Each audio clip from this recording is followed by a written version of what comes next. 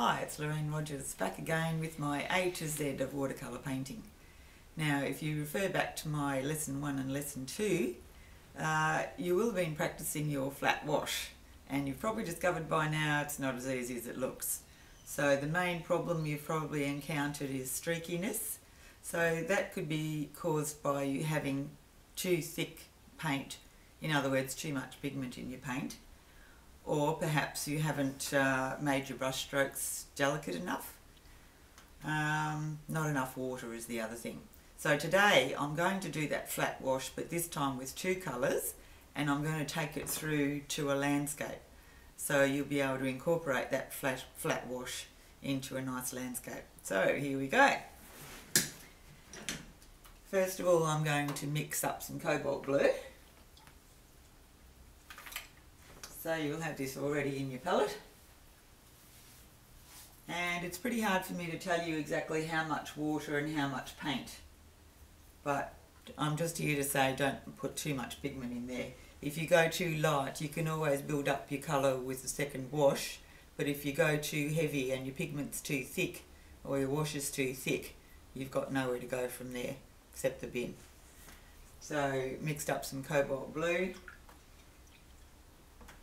Give your brush a good wash out because you don't want your next colour to be dirty. So my next colour is raw sienna. Remember, these are De La Rowney paints.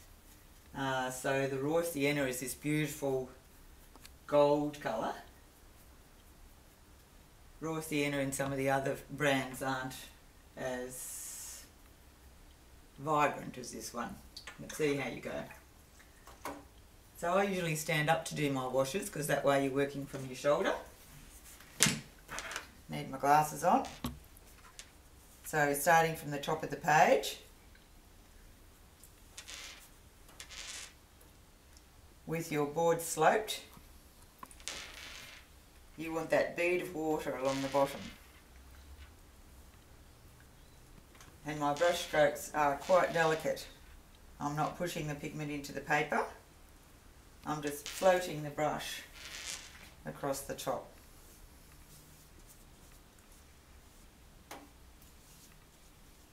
Okay, so now I'm going to change to raw sienna.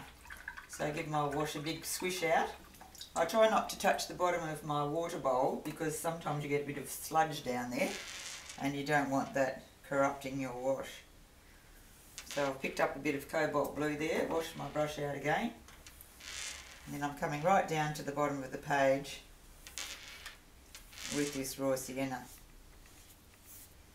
The other problem you'll commonly encounter, and I do all the time, is that you haven't mixed up enough wash. So everybody does that. You always use more than what you think. But as you get more experience, you get quicker at mixing up your wash. So you want even wetness. If you do end up with stripes, there's a little trick that I've devised where I use this very soft big Taklon brush, and if the wash is streaky, you can just get your wash and ever so gently while it's still wet is just swish it backwards and forwards in sort of a herringbone fashion. Very, very gently, because this is lifting pigment off the paper as well. And that, you'll find, will even out your wash. But it does still have to be wet when you do that. If it's partly dry, partly wet, the brush will actually make streaks across your paper. So, I don't know whether you can see that. There's quite a shine on the paper. So it's really wet. When the shine's just going, we're going to add another wash or another bit of colour, and this time I'm using cobalt blue a little bit more thickly.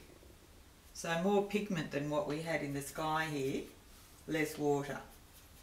So I've got cobalt blue, and to that I'm going to add permanent rose to make a nice mauve colour. I prefer my mauves to be leaning a bit more towards the cobalt blue than too pink. So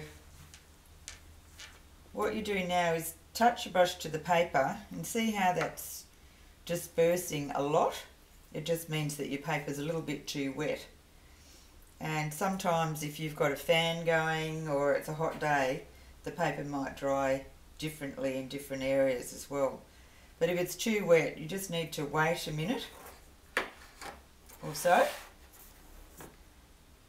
The other thing is you'll notice I haven't taped my paper down, and I don't find a need to do that. Sometimes it does buckle a little bit when it's very wet, but I don't have a problem with that.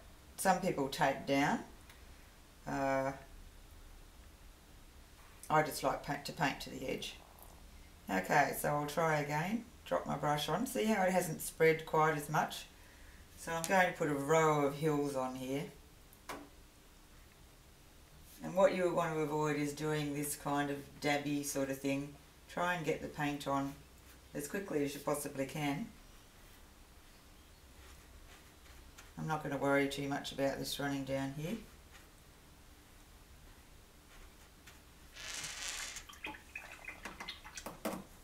And now I want the hills to be nice and soft. I'm going to go back while it's all still wet with another mix of that raw sienna, and this time with a little bit of the blue in it, just to green it a little bit. It's all still wet. I should actually change to a bigger brush at this point. You need to adjust your brush size to the size of the painting you're doing.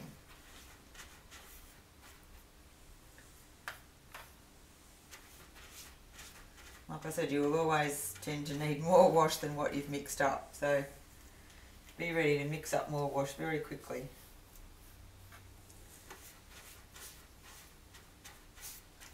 So that underneath wash wasn't quite dry.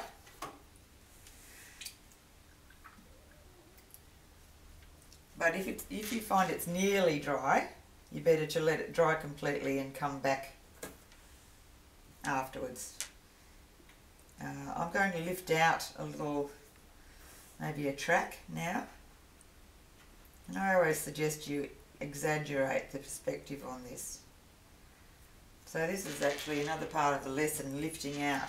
So to lift out, your brush needs to be drier than the paper or the paint on the paper. Because your brush is drier, it will draw the paint into it rather than putting wetness onto the paper. It'll lift it off.